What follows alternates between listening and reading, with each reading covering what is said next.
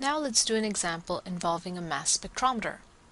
An accelerator, velocity selector, and mass spectrometer are used to analyze the carbon-12 and carbon-14 content of a sample. The carbon is positively singly ionized.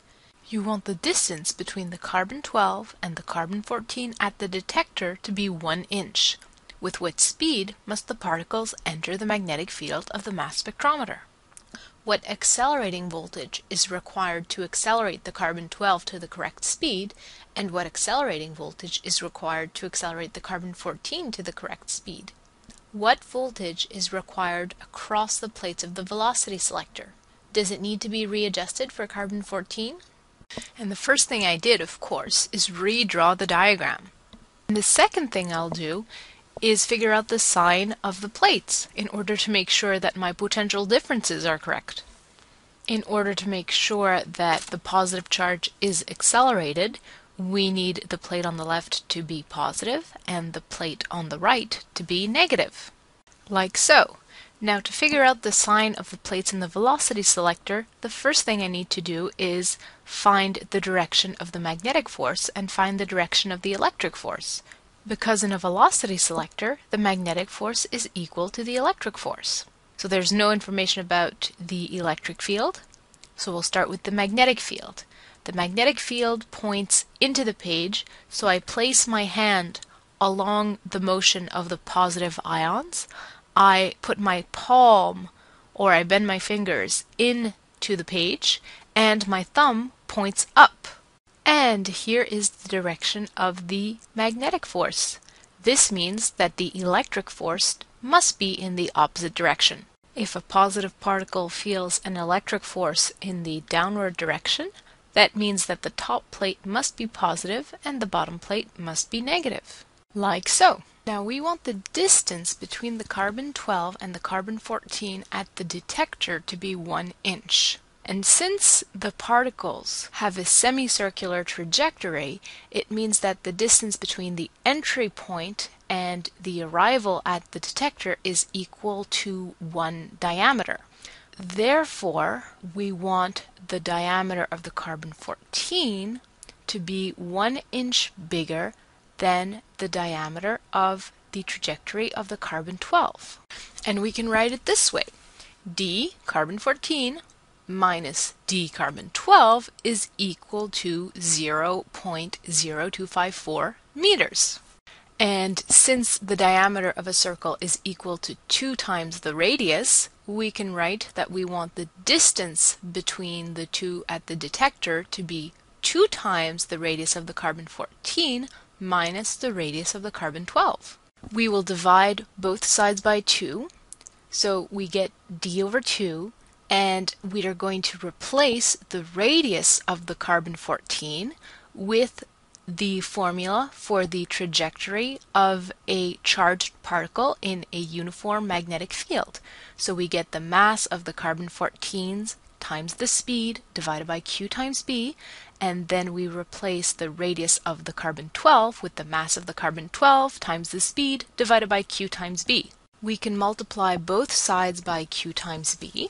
So that means that on the left we have d times q times b divided by 2, and then we replace the mass of the carbon-12 and the mass of the carbon-14 with 14 times the atomic mass unit for the carbon-14 and 12 times the atomic mass unit for the carbon-12. 14 minus 12 is 2, of course, so we can take that 2m and divide both sides by it, so that on the left we now have d times q times b divided by 4m. The 4m comes from 2 multiplied by 2 multiplied by m, and that should give us the speed at which the carbon-12 and the carbon-14 must enter the magnetic field. Let's plug some numbers in then. d, which is 2.54 10 to the negative 2 meters, multiplied by q, which is 1.6 times 10 to the negative 19, multiplied by b, which is half a Tesla, divided by 4, multiplied by 1 atomic mass unit, 1.7 times 10 to the negative 27, is 3.00 times 10 to the 5 meters per second. Now we have to figure out the potential differences necessary to accelerate the carbon-12 and the carbon-14 to these speeds.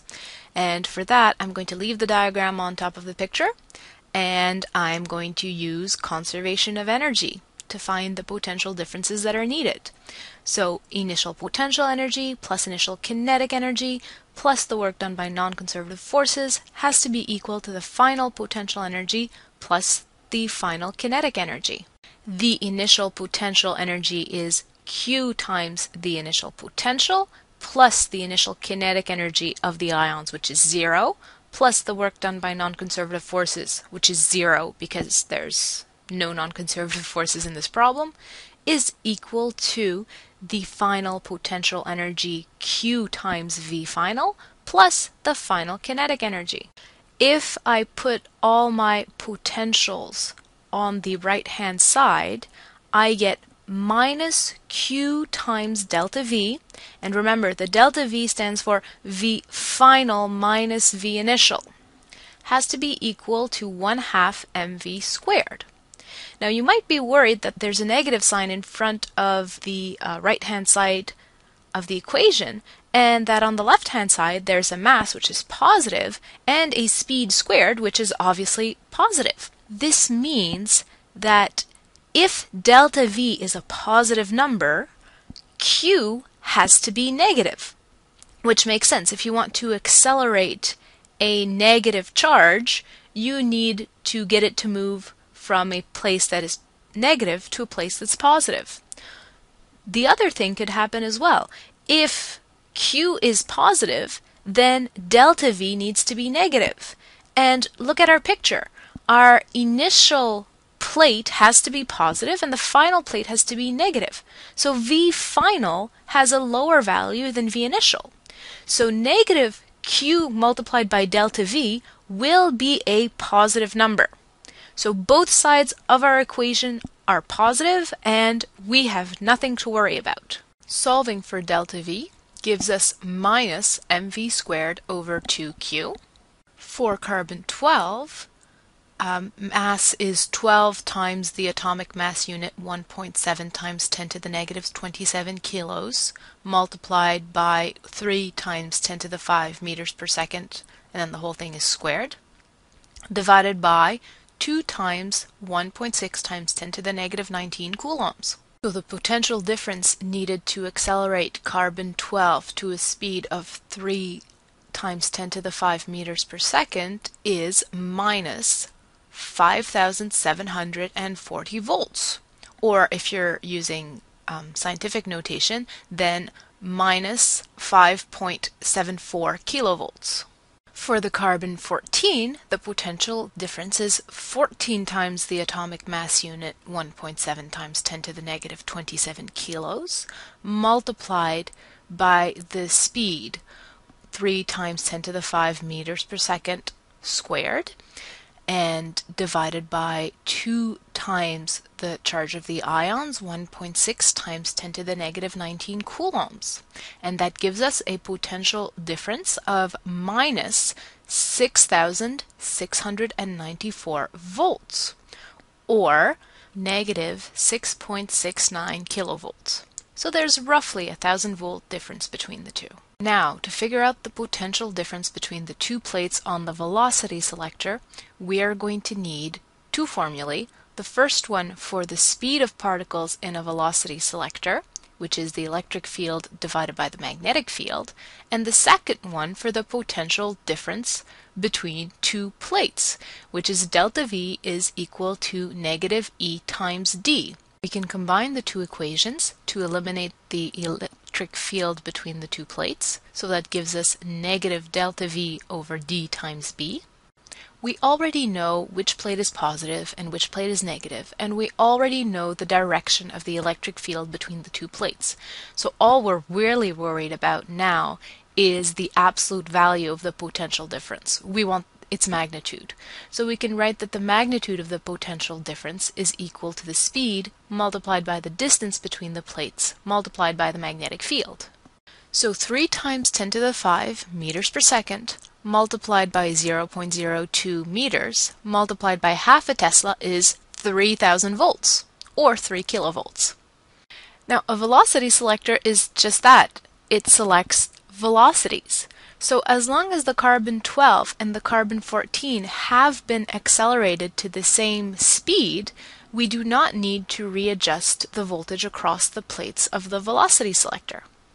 Let's, just for fun, check what the radius of the trajectory of our particles are. So using r is equal to mv over qb, we find that the radius of the carbon-12 is 7.65 centimeters. And then we find that the radius for the carbon-14 is 8.93 centimeters. And then 2 times the radius of the carbon-14 minus 2 times the radius of the carbon-12 is 2.56 centimeters, which means 1 inch when you take into account the fact that some precision may have been lost in the calculations. Awesome! Here is the full solution on 2 pages. Spread the joy of physics!